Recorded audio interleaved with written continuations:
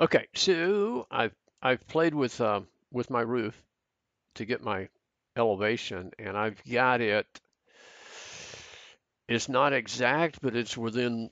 It's less than 1/256th of an inch, which may be close enough for Revit to do fascias and stuff. We'll see. But you can see here on this side, this is kind of how I want this to look right now.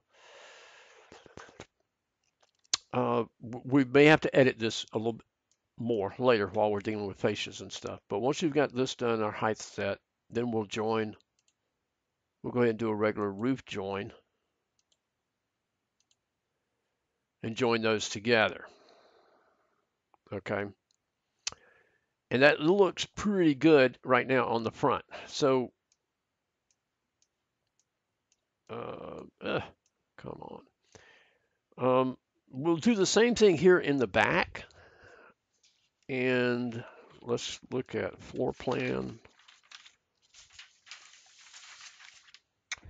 We got the same situation of beams there in the back, but we'll take our floor plan size of 12 feet wide, 10 feet off the house, and we will assume that that is our wall height or our wall perimeters, and then add our overhangs to that. You got to remember you don't have any walls back there that you're working from other than these two here. Um, so you're just going to have to play with this wall and this wall to set your initial two heights, and then draw you a sketch out here and dimension it, and then draw you a line back here.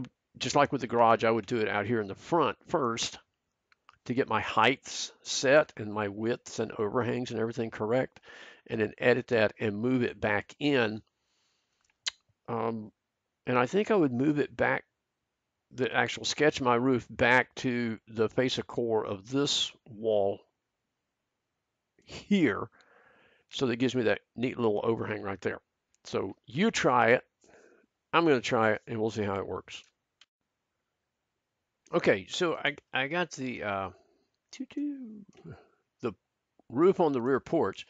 I got it done, sized and height based on the truss profile D, but it's not, the height wise is not working out right on the fascia. So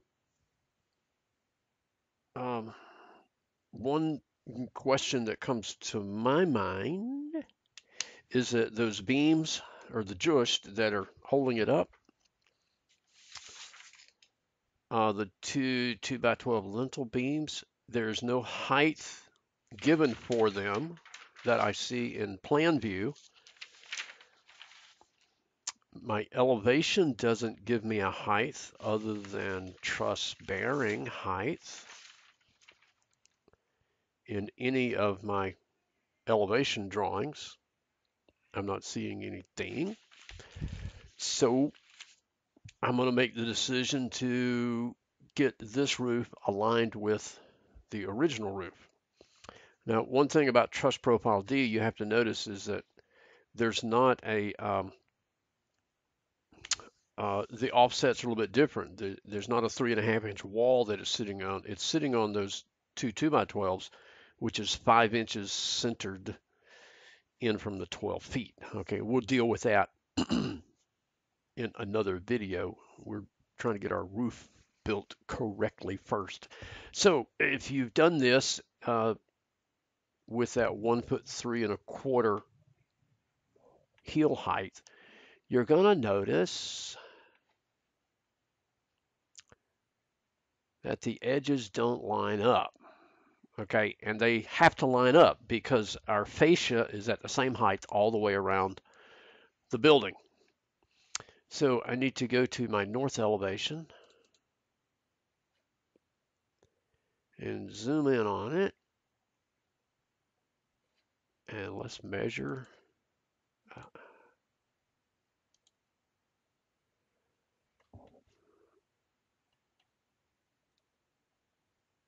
Okay, so that's 1 and 35 1/28.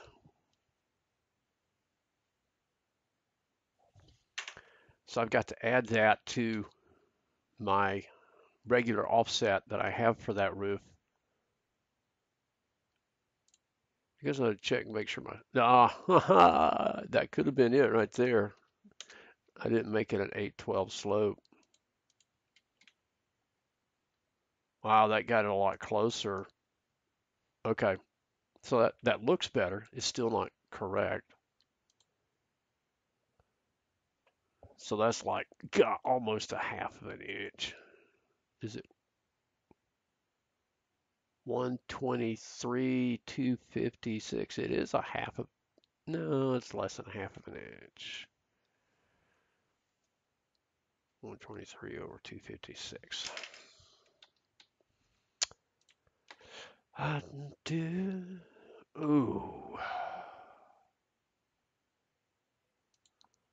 I'm going to play with 11.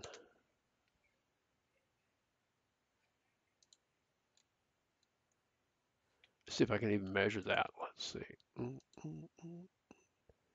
Yeah, got to bring it down 256. So just like over on the front. Should be the same measurement as the one in the front, whatever you came up with there. So do that because those corners need to be as close as possible.